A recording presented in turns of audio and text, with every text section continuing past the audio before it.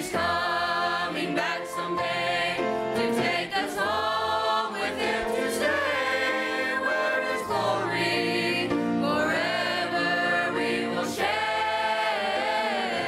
And when that first trumpet sounds, we will all be glory bound, but there will live forevermore. Oh, hallelujah to the Lamb, hallelujah to the Lamb that was slain upon a tree.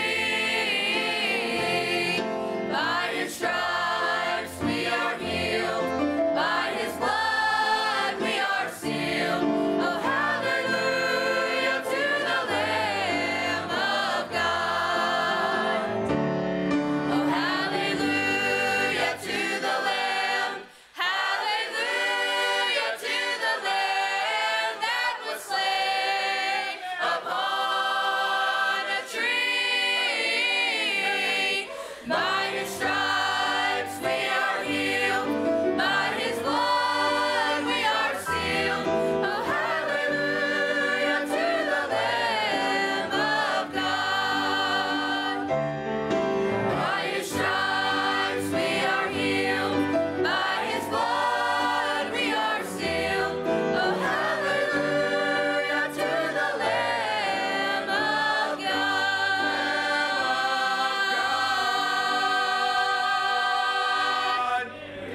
Take your Bibles, turn to Matthew chapter 28 tonight. Matthew 28. And then you're going to look at Luke 24. Matthew 28, Luke 24. The Lord's led me to preach a resurrection sermon. Isn't that good? Amen. Matthew 28, the verse says, "In the end of the Sabbath, as it began to dawn toward the first day of the week, came Mary Magdalene and the other Mary to see the sepulchre. And behold, there was a great earthquake, for the angel of the Lord descended from heaven and came and rolled back the stone from the door and sat upon it. His countenance was like lightning, and his raiment white as snow. And for fear of him, the keepers did shake and became as dead men. And the angel answered and said unto the women, Fear not ye, for I know that ye seek Jesus, which was crucified. I like this. He is not here, for he is risen, as he said. Come, see the place where the Lord lay, and go quickly. Come, look, and go quickly. You got it? And tell his disciples, he is risen from the dead.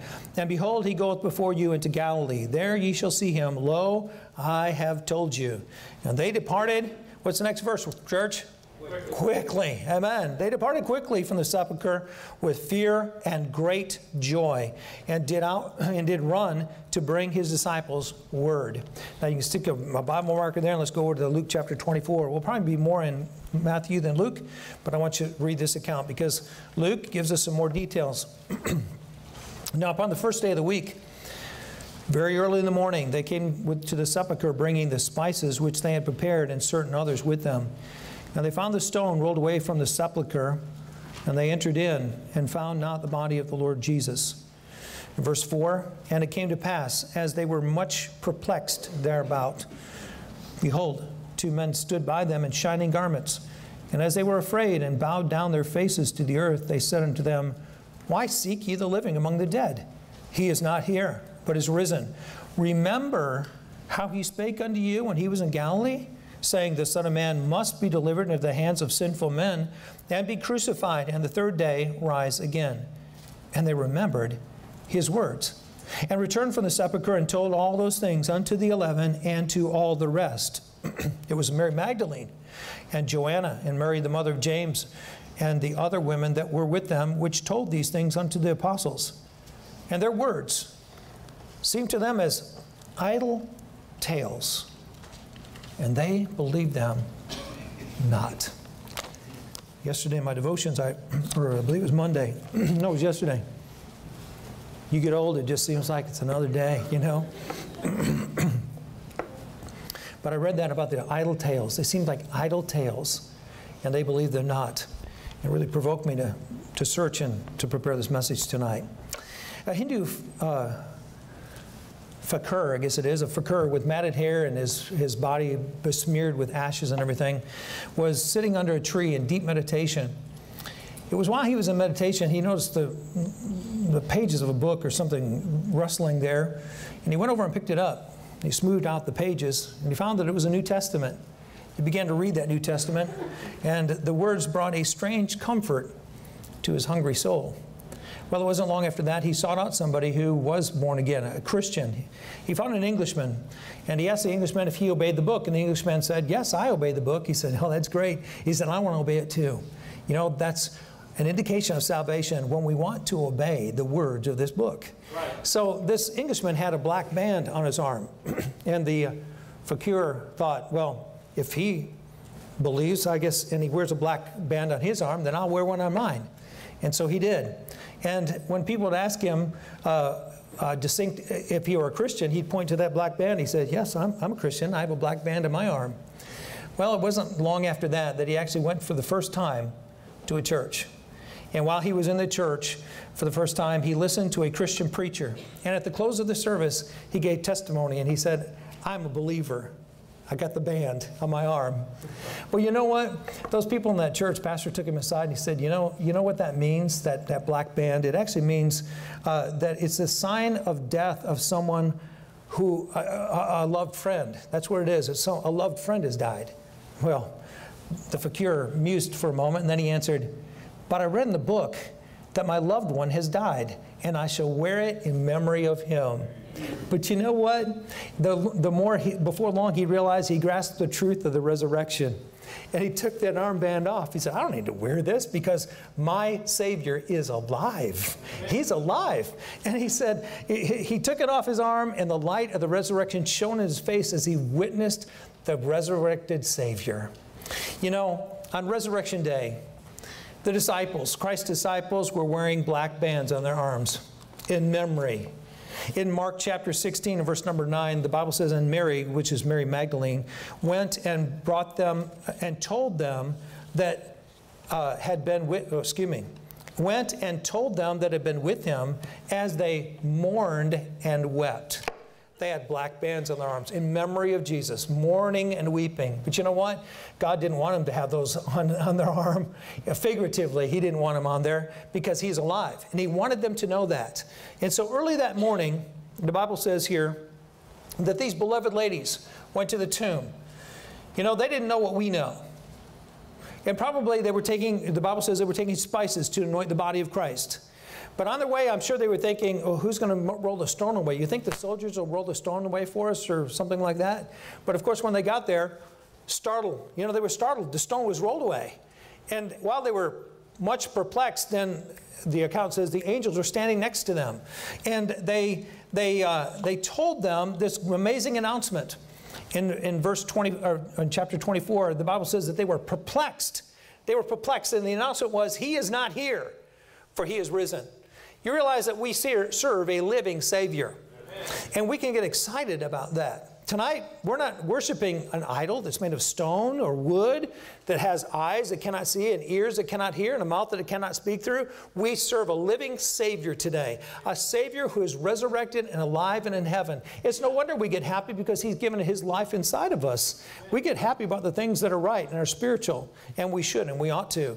So the angel cleared up their confusion about the missing body by saying, "Look, He's not here. Examine, look in that tomb. He's not here. He is risen." God is excellent at giving us sensible confirmations of truth. That's right. He gives us confirmations of truth. This book is true. From cover to cover, it's true. And if we don't understand it, it's because we have the problem, because it's very understandable by the Holy Spirit of God who wrote that book. If you don't understand it, ask the author, and he will reveal it to you. It might be a radio preacher that you hear. It might be a sermon that's preached in a Sunday school or in church, but God will have you understand it because it's true. And there's many infallible truths and proofs that Jesus is alive. And so He did that. And the women believed the words that the angel spoke, and they were rewarded with ecstasy. The disciples who did not believe, well, they just said, "Oh, that's nonsense. Y'all are just crazy." You know? They're just idle tales. That's all it is. But it wasn't an idle tale. It was the truth because it came from God. You know, the disciples had a difficult time starting. They had a difficult time starting to tell the truth. But these ladies were excited about it. They were excited about the truth of the good news. Can I ask you tonight, do you have a courageous faith like these ladies had? They did. They were, amazed. And then they were given a commission. They said, wow, we got to go tell this. We must go tell. And so I want to preach you a message tonight I've entitled Fearless Faith, Telling All the Truth.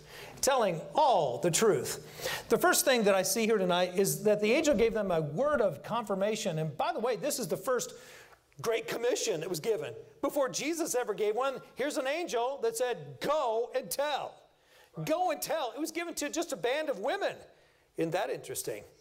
But they were the ones at the tomb to check it out.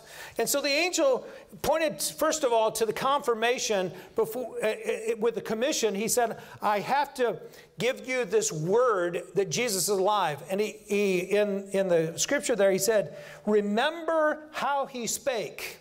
In verse 6 of chapter 24 of Luke. Remember how he spake. Remember what he told you. And the fact of the matter is, the resurrection is not a bunch of idle tales. It's the truth. Jesus is alive. He did rise from the dead. And this book is alive. It's God's words. We have God's word on it.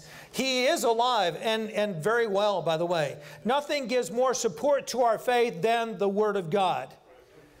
And in any generation, this book is beaten and battered and cast aside. But can I tell you, it always comes back up. Truth may be falling in the street, but it's going to come up again. It will rise again. We're living in a day when people, this relativism. You believe what you believe, and I'll believe what I believe, and I'll be tolerant of what you believe, except if you believe the Bible, I'll be intolerant of that. Yeah. That's what's going on today.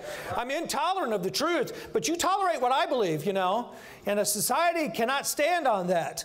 You see, our nation, like any other nation, like England or others who had the truth and then they forsook the truth, they're on shifting sand. That it's going to fall. It will fall because God's word is right. God's word is true. God's word does not change. Human nature does not change, and God is always right. And so we have better support for biblical events than our own experiences. Peter talked about that. He related in, I believe it was 2 Peter, his experience of, we saw the transfiguration of Christ. But then he says this in verse 19. He said, but we have a more sure word of prophecy, whereunto ye do well that ye take heed. So what Peter is saying is the word of God, that more sure word of prophecy, is better support for biblical events than what I'm just telling you. Yeah. Than my own word. You got God's word on it, that he was transfigured. And we have a more a sure word of faith here. And so the angel tells them, he said, remember his words? He told you he was going to die and be resurrected. And he told you that he's going to go into Galilee before you. He told you this. And you know what? We have the Word of God, and it needs to be emphasized, not de-emphasized. It needs to be held up strong and tall. And in a society when it's being put down everywhere, we need churches, we need people of God that will say, this is what God says, and I believe it. And that settles it whether I believe it or not. It is true. Now, the second thing that he had to give them, the confirmation before they could go on this commission, was the revelation of the empty tomb. In Matthew 28, verse 6, he said, he is not here, for he is risen. Come see the place where the Lord lay. There's evidence, there's proof that he was there, but, he ain't there no more. I'm getting more southern all the time, aren't I? You like that, don't you? He said he's not there. He is risen. How did they know that? Go look. Well, there was just a cocoon there. He came right out of those grave clothes. They just, went flat, and the napkin that was on his head was laid to the side. Proof positive that he didn't come out with grave clothes on. He came out with some new kind of clothes on, and some new light on, and some glorious robes on, not those old grave clothes. Proof he is alive. He's living. He's not there. He is not there. And you see, the angel presented solid proof about the message of the resurrection.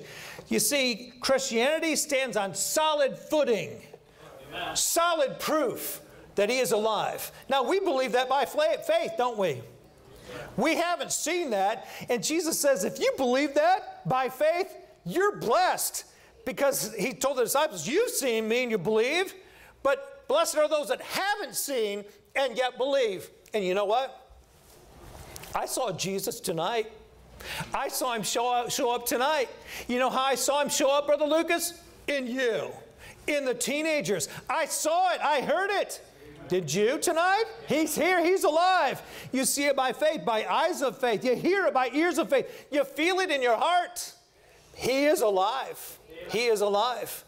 And there's evidences. And the fact is, if the resurrection cannot be proven by proof available, then nothing else can be proven.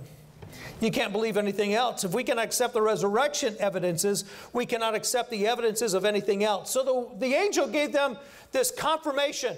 You have God's words on it that he is alive. Remember his words. God's words are true. You have proof. Look, he's not here. He is risen. And so because of that, they had this infallible proof that Jesus was alive. Then they were given a word of commission. They've got the confirmation. Now here's your commission. And that is in verse 7. And he says, and go quickly and tell his disciples that he is risen from the dead. You see, there was a work for them to do. You see, when we have a revelation, then there has to be a responsibility. When we know something, we have to do something. And they knew, they were told, Jesus is alive. Now go quickly and tell it. And tell it that he's alive. Tell the truth. And so they knew the truth. And how did they fulfill that commission? The manner was that they were very energetic. They were energetic. Notice here again in verse number 8, he says, and they departed quickly. And then in the middle of that verse, it says, and did run. And did run. So they went quickly and they ran.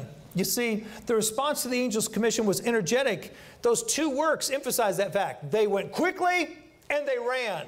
They ran. They may have walked slowly to the tomb, but they left quickly from the tomb. They did. Now, Brother Wilson on Wednesday nights has been talking about old Father Abraham, remember? And in Genesis chapter 18, he gave us some things about old Father Abraham when he saw those three guests. Remember, one of those was a pre-incarnate visitation of Jesus Christ. He saw them, and the Bible says there in Genesis 18:2, he ran to meet his guests. Now remember, he's almost 100 years old. Well, I tell you, some of us are awful pitiful. You know what I mean? He must have worked out went on the treadmill every day out in the sand, you know. He was energetic. He ran to meet them. And then the Bible says that he hastened to tell Sarah to get bread ready quickly. Hey, woman, hurry up. Get that bread done. We got guests. And then the Bible says he ran and fetched a calf, didn't he? He fetched a young calf. So that guy, he was busy. I mean, he was zealous. He was excited about that. And the fact of the matter is, the king's business, as David said when he left Saul, he was lying about this, but God's business does require haste.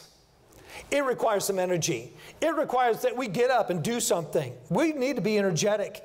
And the fact of the matter is, when we serve God in the church, it ought to be an energetic service. You know, it shouldn't be dragging around. Sunday school teachers, you shouldn't drag in here at 10 minutes till church time or Sunday school time. You need to get in here early. Get in your class early. Because there's boys and girls that are coming in. You say, well, there's not that many in my class. So God's business requires energy. Be energetic. Don't just slough. You know, when I ask a teenager to do something, or I even ask my boys to do something, I tell them to do it, and this would get to me. You know, parents, you know how it is, right? Yes. Sorry, it's the truth. Now, some of you aren't like that. Some of you have energy, you know. Man, when I was in my high school, it was a huge high school, all right? Well, huge compared to here, all right? Let's put it that way. Man, I was in a hurry to get my classes. I was always, boom, move, let's move. And you know, we need to have energy when we serve the Lord. I don't care what it is. If it's soul winning, you need to be energetic.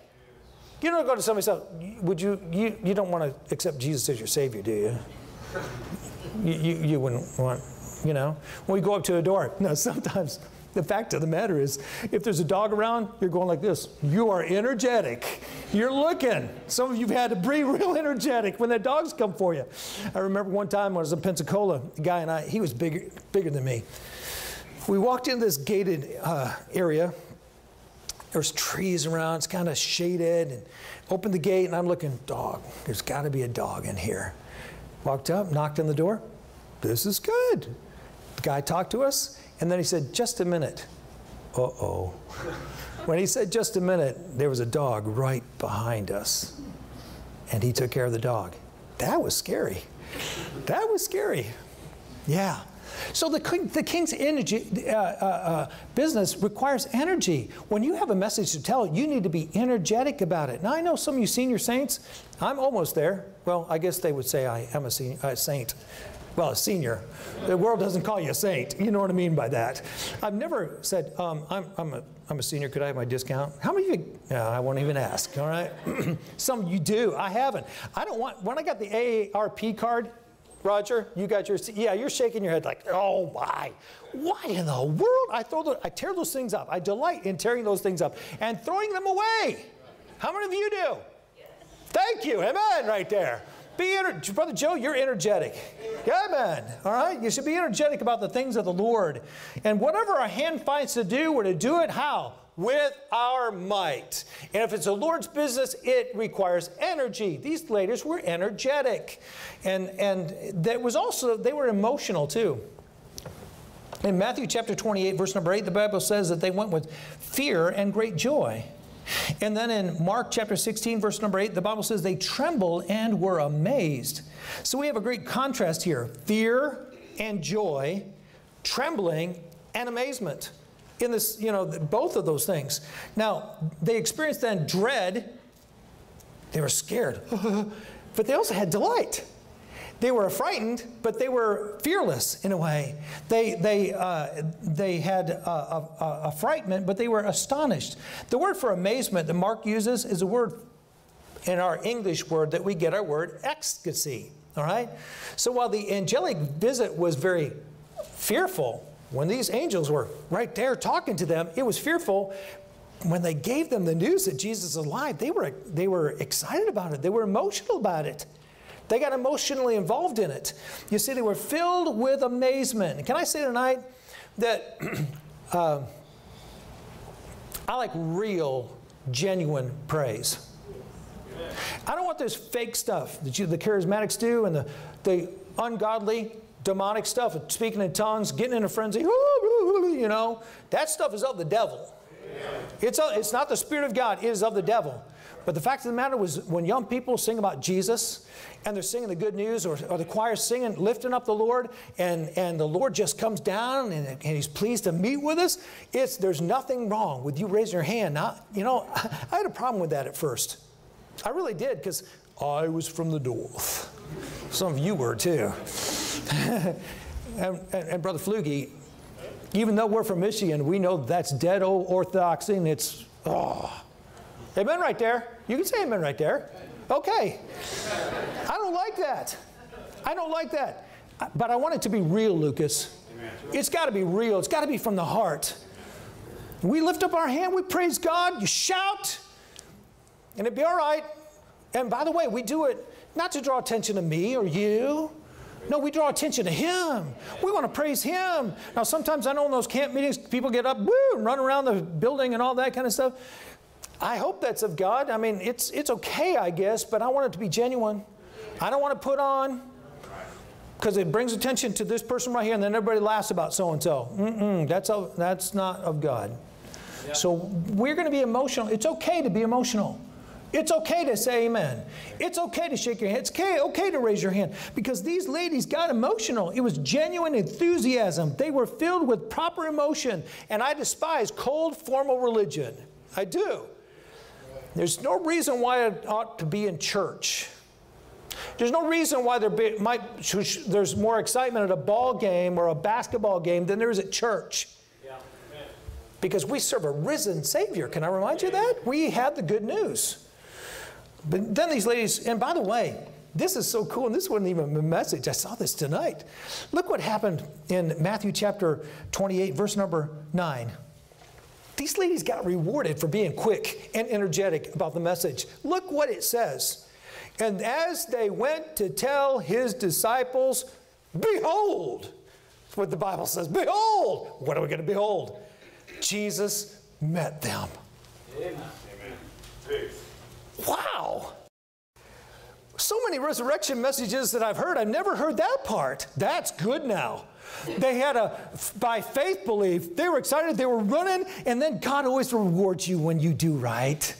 He always rewards you when you're wanting to do what's right and you're following His commandments, you're walking in the light. He's got rewards for you. And what a reward to see the risen Savior. Amen. And they got that.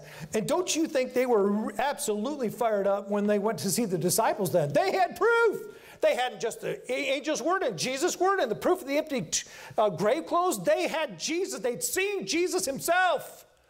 And that's what they did. So they go with the message. And the message, Luke says, that they told all these things. They didn't leave a word out. They told everything. I even think they even said, we saw Him. We saw Him. We saw Jesus. They told all the news. Christ is resurrected. Christ is going before us into Galilee. If you want to meet Him, go to Galilee. He'll meet you there. And they told all the message. However, that message was, at that point, universally not accepted. It wasn't accepted. You know, we must tell all things. The fact is, you and I must tell and give all the counsel of God. The full counsel of God. Sometimes, you know, I've heard preachers say, well, I just don't understand all the Old Testament, so I just don't preach so much from there. Hey, the Bible says to preach all the counsel of God. All of it. Old Testament, New Testament, it's all good. It's all truth. And it needs to be preached. And I'm thankful for Brother Wilson that is going systematically through the Word of God. We need that. That builds strong Christians. Amen. We need that kind of preaching. And so we must, regardless of its popularity, we must preach all the counsel of God. Paul said this. He said in Acts 20, 26b and 27, he said, I am pure from the blood of all men, for I have not shunned to declare unto you all the counsel of God. So these women who met the angel at the grave did not shun to speak all the counsel of God. And the fact is, Christian, we should share all the counsel of God. If it's popular or not popular, preach the counsel of God. You know, we're living in a very pornographic, very homosexual age. We should still tell the truth, all the counsel of God. God says it's an abomination. It is an abomination. It is. It's ungodly. It's of the devil. It's human flesh. It's not of God. And God hates it. It perverts His way. His way is one man, one woman. That's what God's way is. Amen. We understand that. But you just need to be reminded about that. And don't be ashamed about it. You'll be called a homophobe and everything else. But so be it. So be it. Christians have done that for a long time. You know, they've been talk like about that all the time. But just tell the truth. Just tell the truth.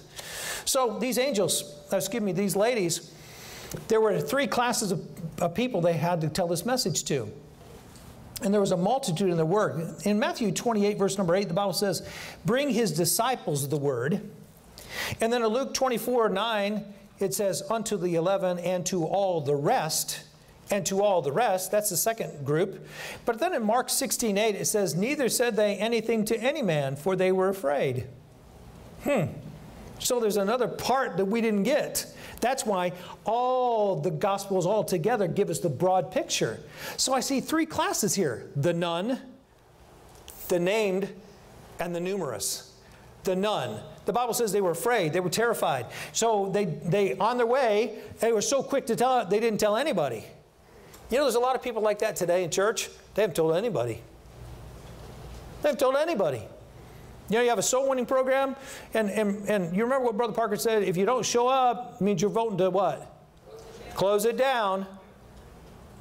Now, it's wonderful, and this is amazing on a Wednesday night that all of you are here tonight. But why is it that visitation time, oh, I got something else to do? And we tell none. Now, you probably are witnessing at church. Brother Roger, you say in the woods, God sends somebody to you. That's good. That's great. So we need to be telling someone. Tell them the gospel. Don't be I'm not telling anybody.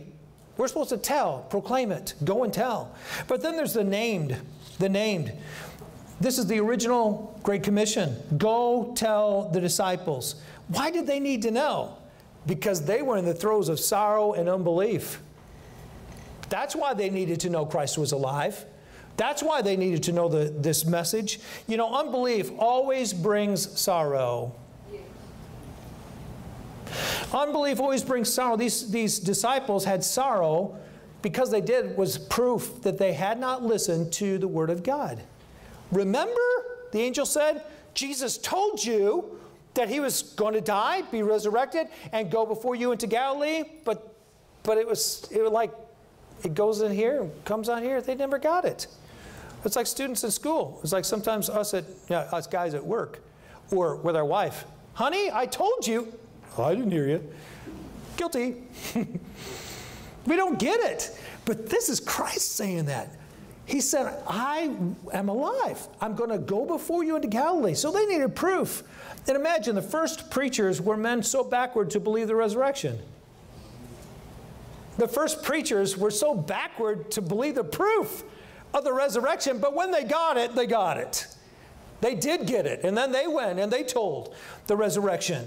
And so it's amazing that, you know, the religious leaders who hated Christ believed Christ's words and got it more than the Christians did. You know what? The unbelievers in their generation are wiser than the children of light. You don't believe that, do you? You're just sitting there like, wow, never thought that before. They were, because they posted a watch because they thought he would be resurrected. But the disciples, they left. They weren't sitting out there in anticipation. He's going to rise. We're going to get to see it. No, they were at home sulking because they didn't believe. But you know what? We have the none, the named, and then the numerous. Luke 24, verse 9 says, and to all the rest. To all the rest. Who's all the rest? Probably the 120 that were in the upper room. That's all the rest that had to hear that. The women reached out farther than any men did of the proof of the resurrection, with a message of the resurrection. You know what? It's kind of amazing. Dear women sometimes are quicker to tell the good news, well, any news, than sometimes what us guys are. Huh? So to these women's credit, they obeyed the message. They went and told. I got to tell. And you know what? When you really, when we are convinced in our heart that Jesus is alive, we just can't help it. We have to tell. It's not, well, give me a testimony. No, I want to give a testimony. I want to testify. I want to tell people about Jesus. I just don't sit there and say nothing. Well, people know that no, you want to tell it. You want to tell it. Brother Andrew had to have us give a testimony. Why? Because we need to speak up. We need to speak up and tell the good news. But you know what? The sad thing is there was a mocking of their work. In verse 11 of Luke 24 that provoked me this week was, and the words seemed to them as idle tales. Idle tales. That word idle tales is actually a word that it's two words in our English, but it's from one Greek word that means nonsense. It's just nonsense. That's silly. Y'all are just silly. You're mad. You're crazy. He's alive? You saw him? Yeah, right. Rank unbelief. That's just nonsense. It's nonsense. You know, these men of God showed disrespect to the message that God sent to them by these women. Disrespect to the Word of God, to the angel, and Christ's words. Disrespect. You know, when we don't believe what God says, we're showing great disrespect to it. Well, I know that, but, you know, it is it, and we believe it. God says it, and I believe that. And the world today doesn't believe it, but it's sad to say we believe what truths we want to believe, and others we don't really believe them. How? Why? Because we don't do it. We don't do it. We know, but we just don't do. And the fact is, we deceive ourselves, don't we, when we do that? So, in every age has shown great disrespect for God's message. It's ridiculed as being hopelessly out of date. In fact, God's Word does not need any tweaking. You know, people write books on prophecy, and the New and Revised Understanding the Times. Really? Well, you didn't. But you know, you'll never see a New and Revised God's King James Version. Well, they do that, but they mess with it. They tweak it so we can understand it a little bit better. Well, the fact is, if you're born again, you'll understand it. And if you're not, yeah, you'll think it has to be tweaked. But God doesn't like that. He wants us to plagiarize this book. He wants us to plagiarize it. That's a bad thing when you're in school copying somebody else's words, but God wants you to copy them. He wants you to memorize them. He wants you to say them. He wants these words on your lips. Use it, but don't change it. He doesn't like that. He does not like that. So they were disrespectful of God's word, but they had utter disbelief. The Bible says they believed them not. The fact of the matter is, if we disrespect something, we will not believe it. If I don't respect somebody, when they tell me something, I think, yeah, right. You know what I'm talking about. There's people like that. You don't respect them, and then they tell you something like, nah, that's not right. You don't believe it. And you see, they didn't respect God's word, so there's unbelief. They disrespected it. And so Satan's program is to get folks to disrespect God's word so they won't believe it. So they won't believe it. The fact is, he has to resort to that strategy because he has no facts for his side. So it's just a bunch of tales. It's just a bunch of stories. That's all it is. So, you know, I don't want to be caught believing something that's not believable, that's just a tale, so I just don't believe it all. And that's what the world is today. So we see tonight these dear ladies never stopped proclaiming the truth. They were given a sure word of prophecy. They were given the truth. And then they were given a commission. Go and tell. And they went. But they didn't just go. They went. They went with energy. Quickly, they ran with enthusiasm. And they told the message. And by the way, that message was rewarded. You know, when you and I go out, sometimes we go out deleterially. We got to go out soul winning. Well, we got to do.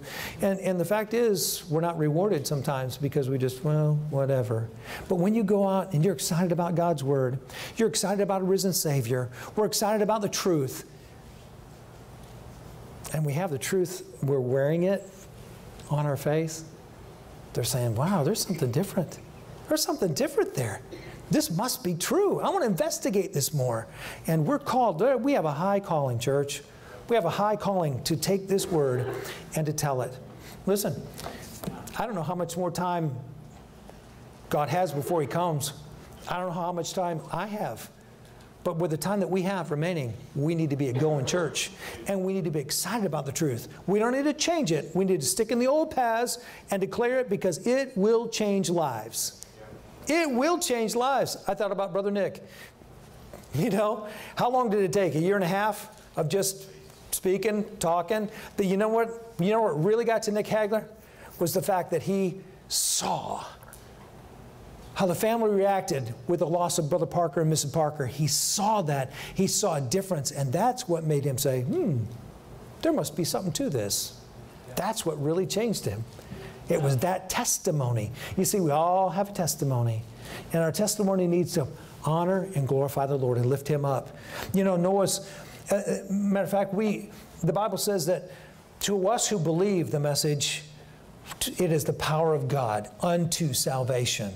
It's the power of God unto salvation. And so we, like those ladies, must enthusiastically deliver it. Noah's message was esteemed an idle tale. It's going to rain. God's going to destroy the world with a flood. Oh, that's just an idle tale. It came true, though, didn't it? It came true. Oh, it's an idle tale that Jesus, died and was resurrected. Oh, no, it was true. It's true. We have a more sure word of prophecy. It's this book right here. And so we have nothing to be ashamed of. We have the truth. Let's proclaim it unashamedly. Church, may we preach and teach the gospel without apology to this unbelieving generation. Fearless faith. And by the way, tell it all. Tell it all.